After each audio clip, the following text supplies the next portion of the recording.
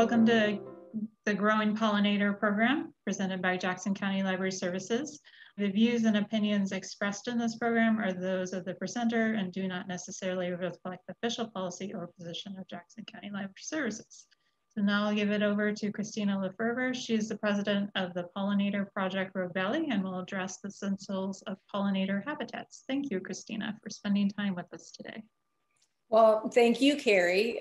This is our third date for this presentation. It's been quite the year, as we know, so I'm glad that we're finally doing this. And I did put up the little question here.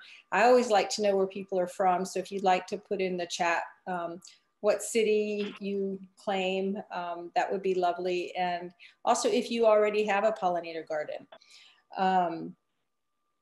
And I'm noticing some of the people that have come in, and I appreciate some of my friends being here. And I'd also like to recognize Phyllis Stiles. I see that Phyllis is here, and I'm going to talk about Phyllis again in just a moment. So stay tuned. And if you want to change the view so that you're not seeing all the different people, you can do that up at the top of your I'm not sure what that's called, your controls, your Zoom controls. So I'm going to go ahead and go with the program called Pollinators in the Garden. Who are they and how can we help? I'm wondering how many of you know what this beautiful creature is. I took this in my garden. Yeah, you might want to mute your speakers, everyone, so we can keep going. This is a beautiful white-lined sphinx moth sipping on a monarda here from my garden a year or two ago. I felt very fortunate that I was able to see that. And this is another picture from my garden of, I think, last year. And I went ahead and attached this quote from the Xerces Society to it because I think this is what moves me, and I hope it shows you the picture, the global picture, if you will, where we're coming from, that we're wanting to stem the losses of insect diversity, and we want to enhance the services they provide. So to do that, we have to take steps at all levels to protect, restore, and enhance habitat for them and other creatures across our landscape, no matter what it is. So this is just something I think it's something important for all of us to keep in mind. I am president of Pollinator Project Rogue Valley. We are a small nonprofit based in Phoenix. And this is our vision. We're volunteer led. We envision that people, communities, and landscapes are all working together to support and increase healthy and thriving pollinator species everywhere. Our office is in the Beyond Toxics office. We share an office with them there on Main Street, and you'll see a picture of that office later.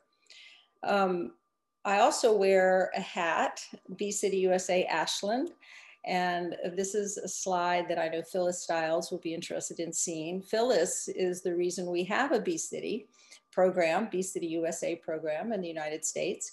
And she started the program in 2012 to get the city governments involved in looking at this pollinator situation and doing what they can to help. Because if you think of all the land that cities and parks hold, they can really do a lot to bring in native plants, reduce lawns, et cetera, et cetera. So here in Oregon, Southern Oregon, we are honored to have talent to be the second Bee City USA in the country behind Asheville, which is where Phyllis started this. And then Ashland is the fifth, Phoenix, Gold Hill, and Medford. And then Southern Oregon University is the first Bee Campus USA in the country. So we have a lot of pollinator people here. So it's quite interesting to see. And if you live in a city that's not listed on this list, then maybe we should talk, right, Phyllis? Let's see.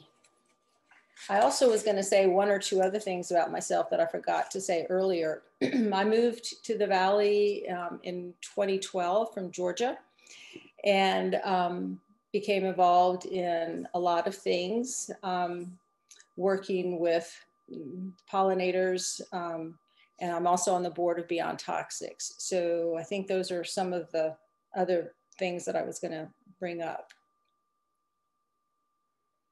So this is my agenda.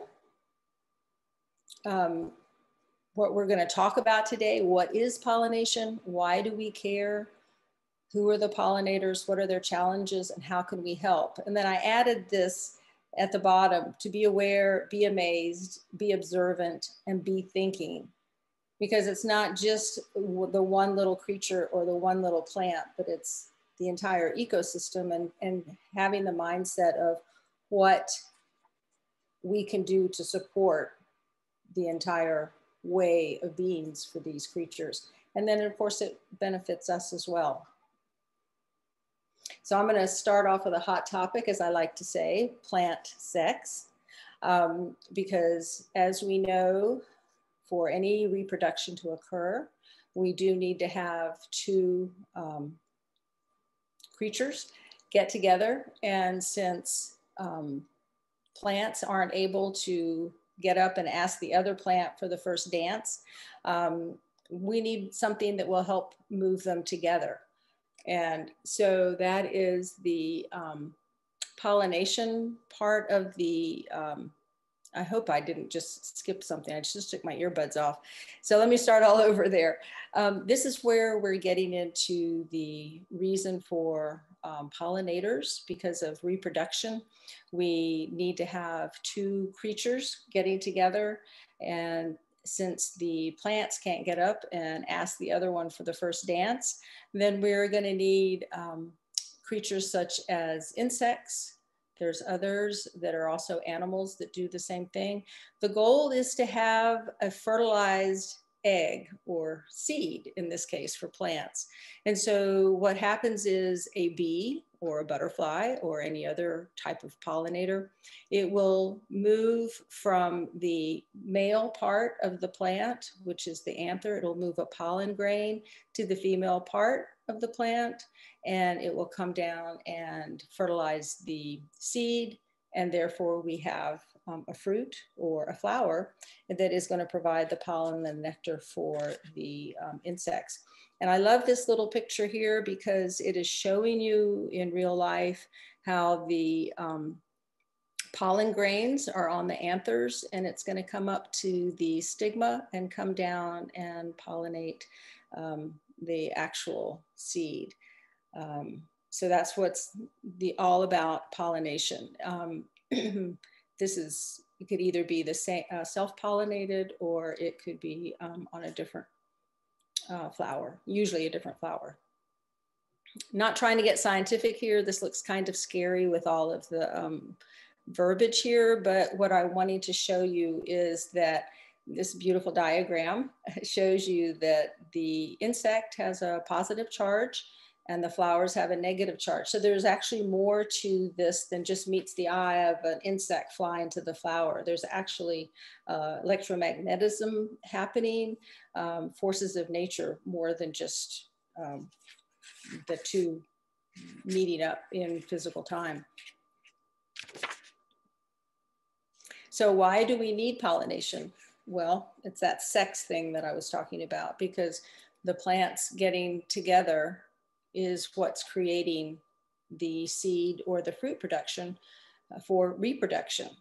And it's vital to the life cycle of most flowering plants. I think it's a fascinating fact here that over 120 million years, these plants and pollinators have evolved together. So they fit each other well. The plant evolves for whatever reason, and then the pollinator has to evolve over a short period of time to be able to continue to pollinate, to continue to access that food source, either the pollen, the nectar, or the actual leaf itself that it's going to consume, for instance, a butterfly larva. So those, that evolution over time is to me, mind-boggling to think that this has been going on that long. And even more mind-boggling to me, I'm amazed at numbers, 90% of all plant species need pollination. And remember we talked about the reproduction. And of those creatures that provide this pollination service, 200,000 different species in the world, according to Xerces. Only 1,000 species are birds and bats, i.e. vertebrates. And then the rest, 199,000 are invertebrates, meaning insects, bees, butterflies, moths, wasps, beetles, and hummingbirds. So those are the primary ones here in the United States. In this part of the region, bats are not as really a pollinator. We have bats, but they don't do a lot of pollinating because they are insect eaters, so they don't need to visit flowers. So we don't put bats on our list here in Southern Oregon.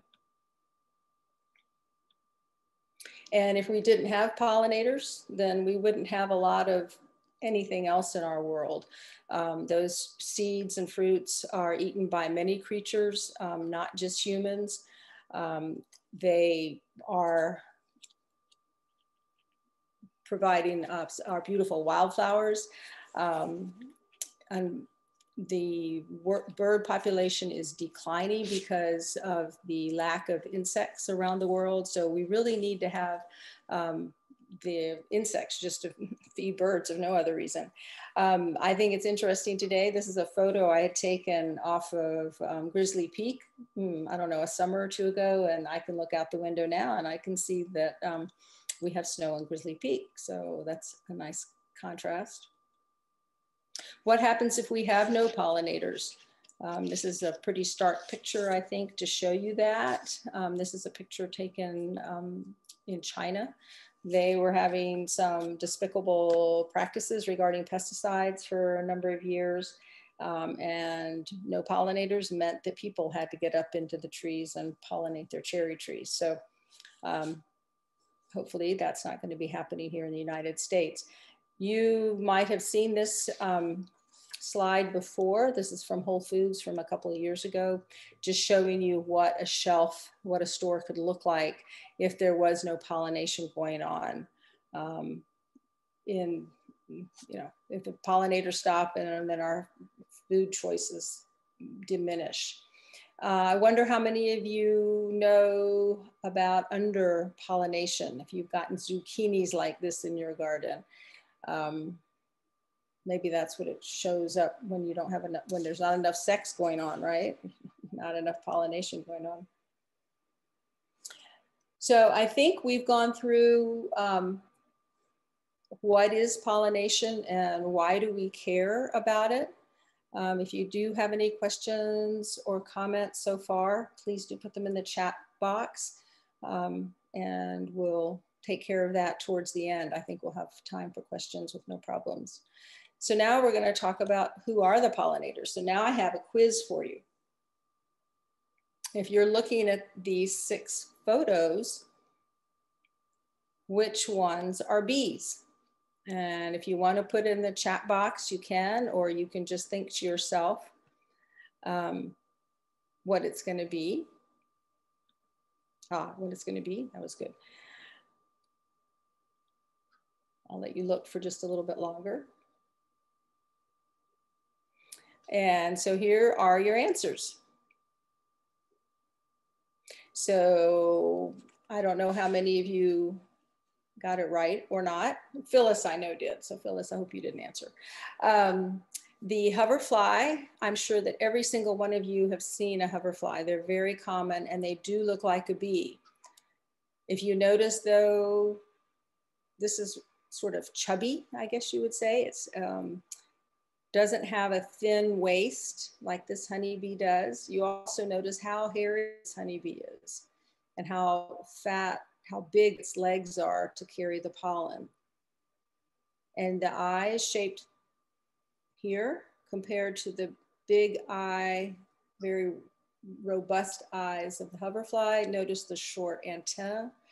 There is no pollen collecting hairs on the leg. You probably can't see it here, but there's also a difference in the number of wings. And you'll notice that every single bee are all hairy bodied because they're obviously going to be carrying pollen and nectar back to their young. And then this ichneumon wasp, obviously again, no pollen collecting hairs on its legs or on its body really. Wasps are good pollinators, not as good as bees, but they are certainly able to do the services. They provide so many services in our environment, and we'll talk about that in just a minute. So I hope y'all got those answers. So when most people think about bee, they think honeybee, and when most people think pollinator, they often are thinking honeybee. And there's so much more to life than just the honeybees.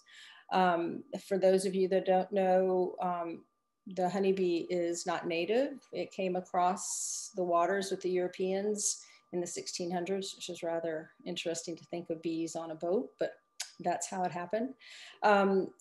The honeybee is a superorganism with a queen that lays eggs almost constantly. And the hive is actually existing at all throughout the year. They are a honey making bee. That's what they are, that are called a honeybee. There are 7 species of honeybees in the world. The one we have, as I said, is the European honeybee. Very different from our native bee species. And I don't know how many of you know, but we actually have 4,000 species of bees that are native to North America, and about 500 species are native to Oregon. So you'll notice on my slide here that I should say that they're better pollinators than honeybees. And if you go back to, excuse me, the hairy-bodied bee, one of the differences that a honeybee will do versus a native bee,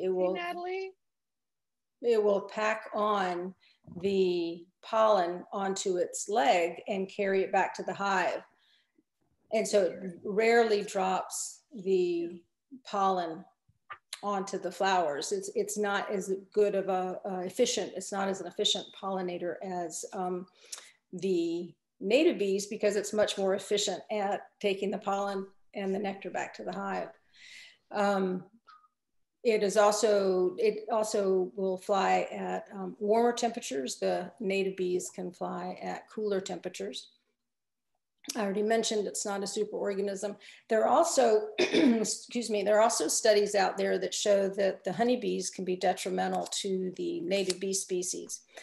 Because if you think about how many honeybees there are in a hive, there can be 50,000, there can be 100,000 bees in a hive. And compared to a native bee that live with maybe 30 eggs, it might lay 30 eggs in a lifetime. It really makes a difference in how many pollinators are out in the garden. So our native bees are essential for pollinating our native trees and shrubs. If you think about the beautiful shrubs and trees here in Oregon, manzanita, Oregon grape, all of those are loved and pollinated by our native bees. But they also can help with our fruit trees, on our alfalfa and carrots and some of our other crops. Actually, the native and solitary bees are good pollinators for them. And as the mints, native honeybees love mint too. So a lot of the European plants that came over with the Europeans, the honeybees are going to definitely be pollinating those. Back to a mason bee is a good example of a native bee that a lot of you have probably seen and might not known it. I mentioned the time frame of a honeybee hive, which really goes on into perpetuity. I don't think I said that right. The queen can live for several years, a honeybee queen. There is no queen on most of the solitary bees. They are just a female, and she lays her eggs, and then she goes on and dies after about 6 weeks. This is an example here of where the mason bee would have laid her eggs on the pollen and nectar that she collects. They're called mason bees because you can see the mud that she collects. She puts in between the cells. Here's your egg that's laid on the pollen ball. And this is the front of this tube that where she's put the mud to cap it. I have a little video here. I'm gonna see if I can play it, of a mason bee that I found in my garden this past summer. You can see it's black and shiny, and it flies quickly. For me to catch this on film is unusual, actually. That's a mason bee.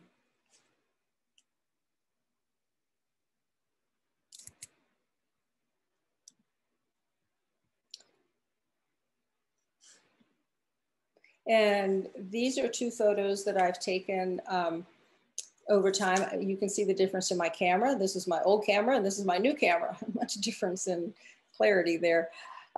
Solitary bees will nest in many, many places. A lot of times it's really not apparent to us large human beings.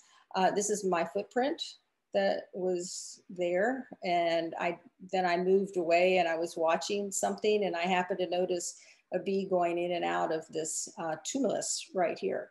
You can't really see the hole, but trust me, I saw the bee going in and out. So that just shows you, this is red creeping thyme. This is a flower. So you can see here how tiny their nests can be. 70% of bees are nesting in the ground. Here's another one. This was a crack in between 2 pavers in my yard. And my husband, I didn't see it, but he told me he saw it. So I'm going to trust him here. He saw a bee going in and out of this hole. And this is the tiny micro clover that comes up. I'm not sure what that is, but that gives you the sense of scale on how small that is. Bumblebees are really critical to our world. We have about 30 species here in the Northwest. They do pollinate a lot of our agricultural crops. Bumblebees are both solitary and social. You do have a queen bumblebee, and so they are social for a while. Her daughters help her raise the rest of the brood for a while. She will live for a year. The queen will live for a year. We do have 2 species of bumblebees here in the Northwest that are on the decline, the Western species, and then also the Franklins. The Franklins is probably extinct by now. It hasn't been seen since 2006 by Dr. Robin Thorpe. But if you see a bee with a white tip on its abdomen, then maybe you're seeing a Western, and that would be certainly something to report. Bumblebees, I think, are beautiful creatures and such a fascinating lifestyle. They live in the ground a lot of times, underground, with a nest that looks something like this. She actually does make honey, so but that's not something that human beings can really access. I put on here a bunch grass is actually really great habitat because it covers them up like a roof. And the queen is the mated female. She will overwinter. I mentioned she will live for a year, so she'll come out in the spring and start her brood with the eggs that she was fertilized with in the fall. So fall forage is really important for your yard because you want those the bumblebee queens to be fat and happy when she goes in to hibernate. There's a link here for a video, but since I'm assuming that most of you are going to want this PowerPoint presentation, I'll let you watch that at your leisure because I don't want to take up too much time, but there is a short little video there showing how they sonicate or buzz pollinate. I mentioned wasps before. I am really fascinated by wasps. I wish I knew more about them. There are many, many species. This is just one, the ichneumon that we saw before. There's also gall wasps, paper wasps, which I want to say just a moment about. The paper wasp looks a lot like a yellow jacket, and it's just really not even the same temperament, and they live in different places. So if you see the sort of triangular shaped papery, that's why they're called paper wasps, papery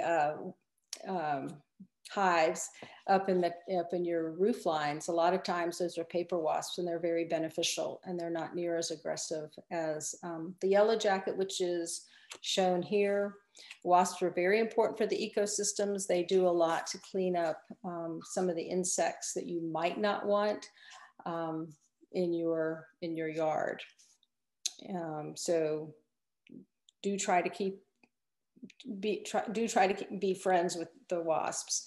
The wasps will eat the nectar of flowers as their carbohydrate, and then of course insects and maybe even dead animal parts for their protein. Here's the hoverfly again.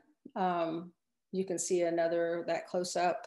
The reason I put white sweet alyssum here is because it is one of its best supporting pollinator plants. So if you can grow alyssum, it's not native, but it is a wonderful plant to have in your garden for many reasons.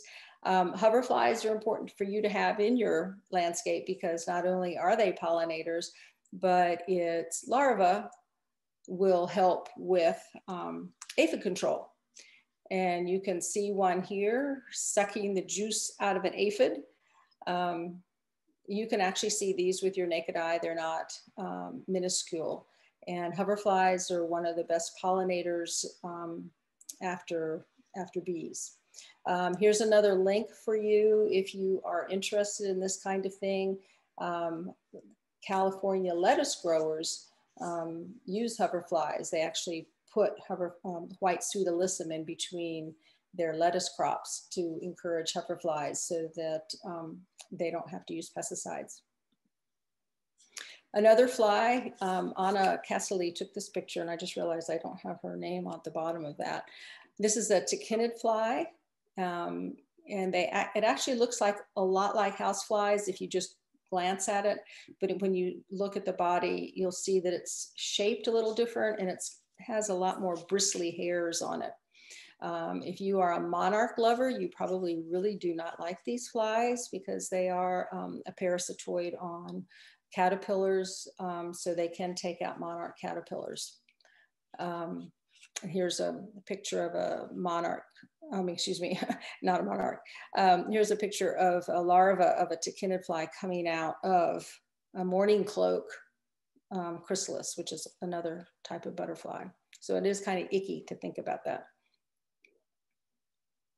Butterflies, we have about 120 species in Oregon. I don't think we see enough butterflies. I know we don't see enough monarchs. I've seen a fair number of swallowtails this year. And monarchs are not the only one that require certain host plants. Swallowtails feed on parsley and cottonwood, so they're not, these are the caterpillars I'm talking about. So they're not as generalist as you might think. So it is important to have a wide diversity of plants in your yard. This is a buddleia here. It only provides nectar, no pollen. If you have one of the newer plants, the sterile plants, if you have an older buddleia, then you might want to remove that from your yard because it is invasive and it can go into the wild and take out some of the native plants that we would prefer to have. But this is a sterile species here, I know. Moths, here's the white-lined sphinx moth again. So you can see some of them do come out earlier than just dark. So they're not always nocturnal. And something that you may not know is that night pollination actually decreases. The moths that are doing the pollination at night actually decreases with light showing, like, so if you have lights around your house or in your yard, that can actually impact the amount of pollination that's going on. So you might want to think about reducing your lights or getting what's called dark sky lights, so that the light is less apparent. This particular white-lined sphinx moth species, it will nectar off of these plants, honeysuckle, columbine, monarda, as we can see here. And then the larva will feed on evening primrose, fireweed, angara. So it's somewhat limited. Beetles, another major pollinator. Hopefully you know what a lady beetle looks like. How many of you know what the larva of a lady beetle looks like? Not necessarily the prettiest creature, so now you know if you didn't before. There are 5,000 species of beetles, which is amazing to think how they have filled in throughout the niches of the ecosystem. You can build what's called a beetle bank. You can see how this is raised, and then it keeps the beetles in a drier area, especially if you've got native grasses there. So it'd be a fun project to have with school. Here's a couple more beetles that you might see in your yard. This is a longhorn flower beetle that I captured on a rose. And the soldier beetles, I'm always happy to see the soldier beetles come to the yard because they are also great aphid eaters. I have a little story about aphids on peas, and the soldier beetles came to the rescue. So they look like fireflies, but they're not. We don't have fireflies here in Oregon. The hummingbirds, another pollinator. The pollen will get on the top of its head when it goes from flower to flower. There are 5 species in Oregon. These are the 3 that you might see here in the Rogue Valley. They're going for the nectar in the plants. And then they also do eat bugs, skeeter eaters, mosquitoes, gnats, spiders, aphids again, even small bees. Okay, I'm gonna show this video. It's very short. And I think you'll like this. Let's see if we can get it up. There we go.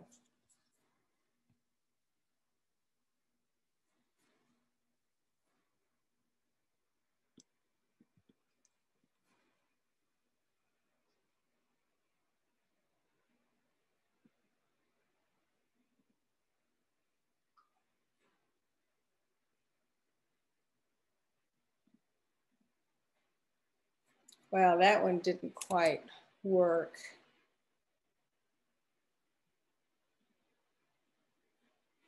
So you'll have to watch it on your own.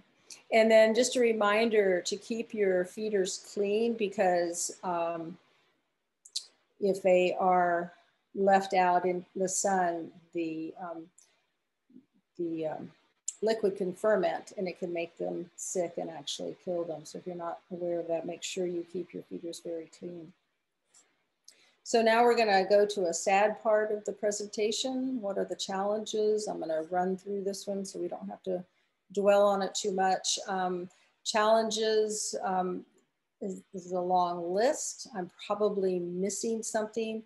Here's a picture of a dead honeybee because they seem to get the most publicity, but I always wonder about the native bees and the other pollinators.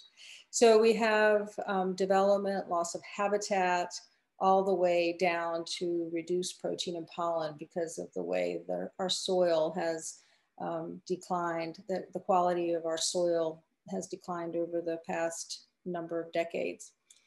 Here's a couple slides to make you think about where are they. If you remember as a child, perhaps, depending on how old you are, this top screen would be a common event after driving any distance. And now I think this is very, very common and we rarely see any insects. There's a lot of studies out that have shown about the decline of the insects over the past several decades. This particular one came out in 2019. If you Google worldwide decline of entomofauna, you'll be able to find that, where they took studies and combined them and came up with the sad news that 40% of insect species are facing extinction over the next few decades. And perhaps it's it is understandable why, not surprising, I should say, why it's happening. When you look at places like this, and this is Medford, a map of Medford, where are the pollinators going to live? And even this cute little house, I don't see any native pollinator plants, a lot of lawn, and that's just not going to help the pollinators reproduce in this kind of environment. And then don't forget, there's a lot of lights in this situation. So what is a pesticide? They are components of the man-made chemicals that we've put together to kill weeds, other insects. Fungicides are the three that we as gardeners probably see the most. There's also things that kill fish and birds and rodents, but we're not going to talk about those so much today. Pesticides kill insects, no matter what kind. If it's even an herbicide will kill insects. Bees are insects, and so therefore pesticides kill bees. Here's just a few of the ones that you might see when you go shopping. Hopefully not for these products. I just want to mention glyphosate is in Roundup, 2,4-D is in the turf builder. The neonicotinoids really have gotten a lot of airplay, thank goodness. I want to point out that when you go, if you go use one of these particular products, you will not see the word neonicotinoids on the bottle. Neonicotinoid is a class of insecticide. What you would see is something like imidacloprid. That's a common one that you're going to see on the bottle. And the neonicotinoids are systemic, and so it impacts the pollen and the nectar, and it's long-lived and you can't wash it off. So it's definitely a product that should actually be banned from use by gardeners. This shows you the pathway. It can actually impact the fish, the caddisflies and the mayflies. If you're a fisher person, then you should be concerned about neonicotinoids in the waterways because it's going to harm a lot of creatures. It also impacts birds and it also impacts people. And you can find more about neonicotinoids on the Pollinator Project Rogue Valley website. So last sad slide, and then we'll move on to some better things. For those of you that remember when monarchs were around common, you can already get the feeling of what happens as time goes on and we have less and less and less, and we have less and less memory of how it was before. This quote here, looking for 8,999 more caterpillars to feed my babies. Dr. Doug Tallamy did a study in Delaware about the number of caterpillars that just one clutch of chickadee babies need. And he estimated it was between 6,000 and 8,000, 9,000 caterpillars just to raise one clutch of chickadees. So I'm not sure my yard has that many caterpillars in it. So hopefully yours does. Hopefully that's some area that we can all improve on. So how can we help? Well, this is going to be easy to do. We want to be amazed, right? So this is a leaf cutter bee slide. This shows you the female. She has gone to her plant. In this case, it looks like a rose, and she's cut out the circles and she's flying it back to her nest. These are the babies that the cocoons that she has her pollen and nectar in, and the egg, and wrap them individually. And from the outside, it might look like this. And she's put a leaf in the front to protect it. Here's a leafcutter bee right there. I don't know how well you can see that. So this is an amazing way that this particular insect is. This bee, you can see again, she has a hairy body. She has hairy legs to help collect pollen and nectar. Leafcutter bees actually carry most of their pollen on the underside of their abdomen. And there is a video here. So when you get this PDF, you can watch that and learn more about the leafcutter bees. So also get busy and let's plant a pesticide-free pollinator garden. These are just some pretty pictures that I've collected. And I really like this picture from my friend Anna. What we want to do is have native trees, shrubs, perennials. So you want to have a layered effect, and you want to have the flowers that are going to be blooming early spring through late fall. And you want to have areas that, you know, you don't necessarily mess with, just let it be for the pollinators to find their habitat, to find their home. You want to have different shaped flowers, wide open to make it easy for the tiny little insects to get to, or tubular for the hummingbirds and butterflies to get to. And then you also can have the larger blossoms like lupin, for instance, that bumblebees would be able to access easily. So if you think about that 120 million years that I had mentioned before, you can get an idea as to how these different insects have evolved with the different plants. Here's a few of my favorites, just a few lovely slides. You notice the different shapes of these flowers. There's an insect. If you're not sure, that's a hoverfly. Here's a few more. Some of these are native and some of these are not. The Lewissia is a native. Some more. The ceanothus, I would so highly recommend. If you do not have a ceanothus in your yard, please get one. The goldenrod is for the fall. We mentioned that for the bumblebees. The native grasses, bunch grasses are excellent habitat, as well as host plants for many of the butterflies. An oak tree is like a meadow in the sky. It serves so many species of insects. I mentioned Doug Tallamy a moment ago, and we have Dr. Doug Tallamy to thank for the emphasis that's happening all across the country on growing native plants. This is his latest book called Nature's Best Hope. In an earlier book called Bringing Nature Home, he talked about the number of species that he found that on a ginkgo tree versus a native oak.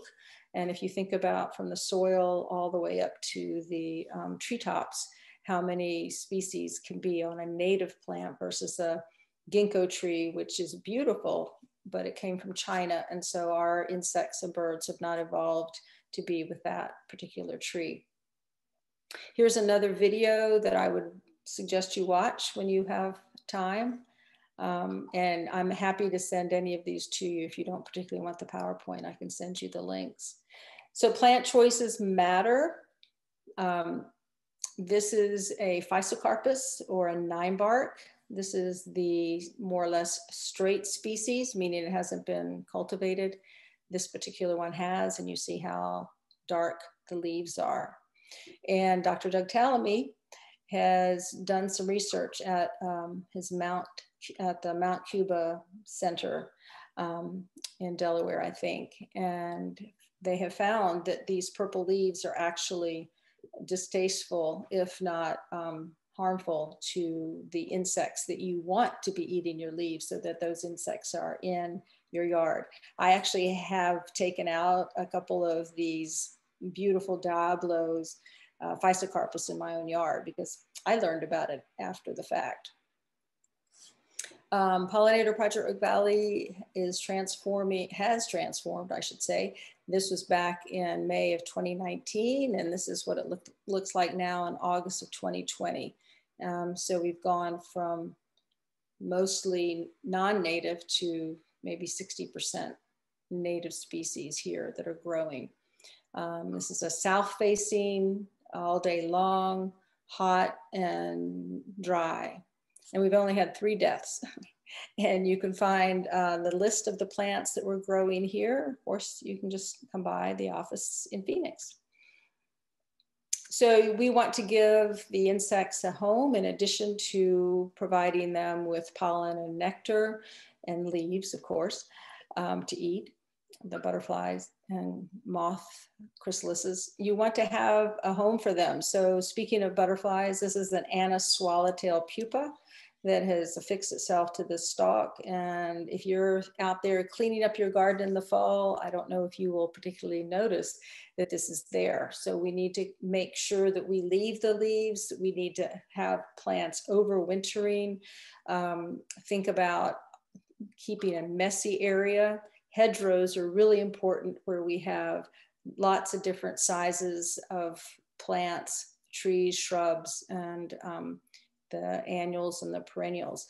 This is a lovely picture of a stalk of maybe raspberry where a small carpenter bee has gone in and pulled out the pith so that she can make her nest. So keeping cut stalks through the fall and winter is really important. So you'll see I have here, wait till spring to clean up. I'm going to reiterate leaving the leaves as much as possible because we have so many beneficial insects that will pupate and overwinter so that we can have them next year. Mentioned the 70% of bees nest in the ground earlier. Here's some more underground magic happening. This is a nest of a bumblebee, and you can see the honey pots here and her daughter's helping work. You want to provide moisture either for honeybees or for the puddling of the butterflies. And then that mud is also used for mason bees. So where would you rather live? This is the same house, maybe a year later. You can see there's nothing here in this top picture for any pollinator whatsoever. And Robin has just transformed her yard to look like that. So I know where I would rather live, and I presume that the pollinators would rather live in this larger picture too. So almost through, just as a reminder, we don't want to just have, you know, that yard over there and that yard over there. We want to connect them with public spaces as well as private spaces, because our landscape is already so fragmented. So what can we do? How can we think about making sure that there's that connectivity? We don't want to isolate species. We want to keep them from going extinct and just by being separated. Pollinator Project Rogue Valley has a Rogue Buzzway project going where you can put your pollinator habitat on the map. If you fit in with the different criteria we've been talking about, then you can certainly self-certify. And it's even more important now because of the fire that came through our valley back in September. And you can see how much land has been impacted, and so much of that land is places where people lived and had gardens. Here's a link to an article put out by OSU about what impact will the fire have on bees. So not just this one here in the valley, but all the ones in Oregon, it was written about that. So my last slide here is just a few of the resources that you would find helpful. The demonstration gardens at the extension, Master Gardener's Extension. Here's the Pollinator Project Rogue Valley website, and you can find a list of nurseries, plants, pollinator information. I highly recommend Xerces. They are obviously the premier organization in the, well, maybe I can say the world, right, Phyllis? Bee City USA. And Lynn Kunstman did a presentation a few weeks ago that was really just great about native plants and pollinators and birds. And if you're only going to buy one book, then I would recommend this particular one to learn all about pollinators and habitat and what you can do. So there's my presentation, and I'm back to you.